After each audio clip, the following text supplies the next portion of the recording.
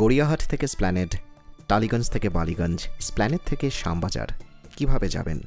Uber, auto, বাস, নিজের বা বন্ধুর গাড়ি, বাইক বা স্কুটি, মেট্রো করে বা ভেঙে ভেঙে জার্নি করে। আচ্ছা, ট্রামে যাবেন না? হয়তো না, তাই না?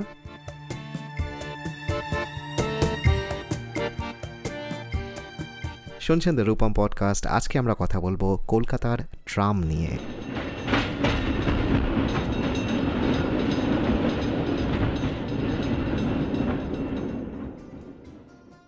এই এপিসোডটি একটি স্পটিফাই বেসড এপিসোড এবং এটা যদি স্পটিফাইয়ে শোনেন জানাবেন কেমন লাগছে। একটু যদি রেট করে দেন খুব ভালো হয়। ইউটিউবে যদি শোনেন লাইক, কমেন্ট এবং সাবস্ক্রাইব করতে ভুলবেন না। বিশেষ করে কমেন্ট করে জানাবেন আপনার মতামত। কলকাতার ট্রাম, কলকাতার ঐতিহ্য, 150 বছরের ঐতিহ্য। ইনফ্যাক্ট 150 বছরেরও পুরনো একটি ঐতিহ্য। সেই ঐতিহ্য বন্ধ হয়ে যাচ্ছে শুধুমাত্র একটি হেরিটেজ রাইড। মানে নর্মাল পাবলিক ট্রান্সপোর্টের জায়গায় ট্রাম এখন হয়ে যাবে হেরিটেজ রাইড।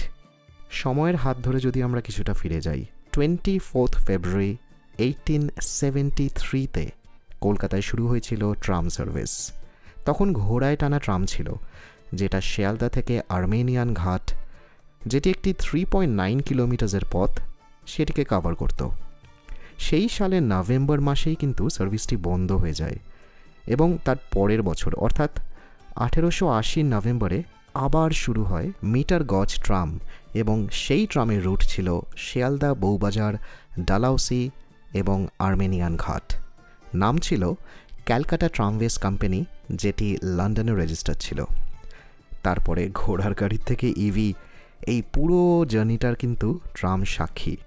1882 সালে স্টিম ইঞ্জিন ট্রাম শুরু হয় এবং 1900 সালে ইলেকট্রিক ট্রাম শুরু হয়। প্রায় 70 কিলোমিটারের একটি ট্রাম ট্র্যাক এবং 1960-এর মধ্যে 450খানি ট্রাম কার ঘুরত। তবে যেটা বললাম, 2023 সালে কলকাতা ট্রাফিক পুলিশ একটি রিপোর্ট পাঠায় স্টেট ট্রান্সপোর্ট সেক্রেটারিকে এবং সেখানে বলা হয় ট্রাম যদিও চিপ, যদিও এনভায়রনমেন্ট ফ্রেন্ডলি, যদিও একটা বিশাল হেরিটেজ ভ্যালু রাখে, কিন্তু এখনকার কলকাতা শহরের সাথে, বিশেষ করে শহরের মানুষের ভিড়ের মধ্যে এটি কোনো ভায়াবল অপশন নয়। যদিও কিছু মানুষ এই সিদ্ধান্তের বিরুদ্ধে এবং তারা আইনের পথ নিয়েছে, কিন্তু শোনা যাচ্ছে যে তাতে খুব একটা সিদ্ধান্ত বদল হবে না। সময় কিছুটা আবার ফিরে গেলে 1970 সাল থেকেই কিন্তু কিছু রুটস বন্ধ হয়ে গিয়েছে এবং আন্ডারস্ট্যান্ডেবল, কারণ আস্তে আস্তে সেগুলো একটু পাল্টাপাল্টি হতেই থাকে। পৃথিবীর সব শহরেও হয়েছে, নিউজিল্যান্ডেও হয়েছে। তবে এখন সেই ট্রাম পরিষেবা শুধুমাত্র একটা হেরিটেজ রাইড হয়ে থেকে যাবে। ওয়েস্ট বেঙ্গল ট্রান্সপোর্ট কর্পোরেশন বলছে 2011-তেও 37খানা ট্রাম রুট ছিল এবং টোটাল লেংথ ছিল 60 কিলোমিটারেরও বেশি। বলাই বাহুল্য, কলকাতা শহরে একসময় ট্রামই ছিল মেন মোড অফ ট্রান্সপোর্ট। অনেক বিশেষজ্ঞরা এটা নোটিস করেছেন যে পৃথিবীর প্রচুর শহরে, যেমন লিসবন, ডাবলিন, বার্লিন, এইসব জায়গায় ট্রাম লাইনকে রিভাইভ করা হয়েছে, কিন্তু কলকাতাতে ট্রামকে সবসময় ইগনোর করা হয়েছে with some or the other excuse.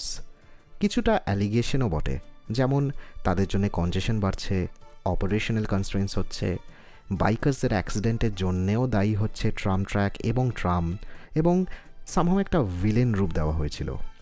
তার উপরে ট্রাম কোম্পানির প্রপার্টিজ বিক্রি এবং লিজ আউট করা হয়। তবে ট্রামের কিছু পজিটিভ গুণও আছে, যেমন ধরুন বাস থেকে হায়ার প্যাসেঞ্জার ক্যাপাসিটি, মোর স্টার্ডিয়ার মানে greater life expectancy, safe mode of transport, specific ট্র্যাকে চলে এবং let's not forget environment friendly.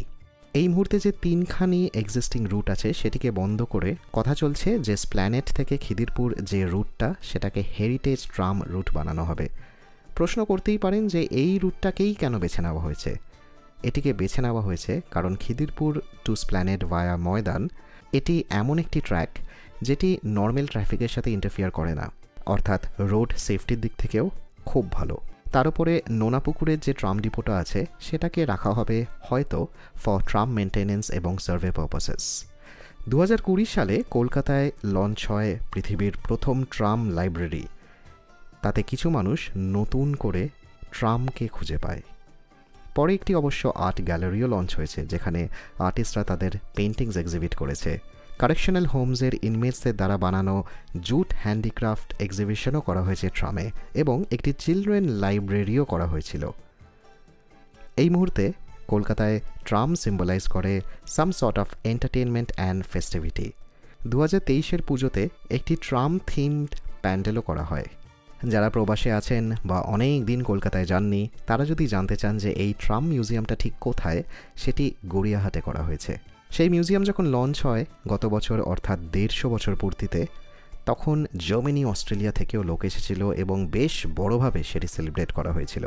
IIT খড়গপুরের কিছু মানুষ যারা স্টাডি করছে ট্রাম রুট ইন কলকাতা এবং তাদের উদ্দেশ্য হচ্ছে কলকাতার এই ঐতিহ্যকে বজায় রাখা, তারা বলছে যে কলকাতার ট্রামকে কিন্তু চিরকাল ভীষণ ইগনোর করা হয়েছে। বিশেষ করে কনজেশনের যদি কথা বলা হয়, কনজেশন এবং রাইজিং পলিউশন লেভেলের জন্য কিন্তু তার একটি ভালো উত্তর ট্রাম হতে পারে। তারা বলেছেন যে একটি সার্ভিসকে সাকসেসফুল হতে গেলে তার কিছু সাউন্ড সার্ভিস ক্যারেক্টারিস্টিক্স থাকা উচিত, যেমন ধরুন network, frequency, availability, infrastructure and spread of operation এবং আরও অনেক কিছু। কিন্তু ট্রামকে এর মধ্যে কোনো ব্যাপারেই প্রায়োরিটি দেওয়া হয়নি, যার জন্যে তার কোনো আপলিফমেন্ট হয়নি। পলিউশন লেভেল, ট্রাফিক জ্যাম, তার সাথে ট্রাম থাকতে পারে তো? কিছুক্ষণ আগে যেটা বললাম যে কিছু ইউরোপিয়ান, কিছু এশিয়ান কান্ট্রিজে ট্রাম সার্ভিস রিভাইভ করা হয়েছে। তবে এটাও ঠিক যে সেই দেশে যে মডেল সাকসেসফুল হয়েছে সেটা কলকাতাতে সাকসেসফুল হবে তার কোনো মানে নেই, হয়তো হবেও না। কিন্তু একটি নিজস্ব মডেলও তো বানানো যায়। যেমন ধরুন সরকারি রাস্তায় যদি সরকারি বাসের সাথে সাথে প্রাইভেট বাস চলতে পারে, তাহলে প্রাইভেট পার্টনারশিপ অর্থাৎ প্রাইভেট ট্রাম কেন চলতে পারে না? এটা তো আমরা সবাই জানি যে কলকাতা এখন ভারতবর্ষের একমাত্র শহর যেখানে ট্রাম আছে। তাহলে বলুন তো, গড়িয়াহাট থেকে স্প্ল্যানেড, টালিগঞ্জ থেকে বালিগঞ্জ, স্প্ল্যানেড থেকে শ্যামবাজার কিভাবে যাবেন? উবার, অটো, নিজের বা বন্ধুর গাড়ি বা বাইক বা স্কুটি, বাস, মেট্রো করে ভেঙে ভেঙে? আচ্ছা, ট্রামে যাবেন না?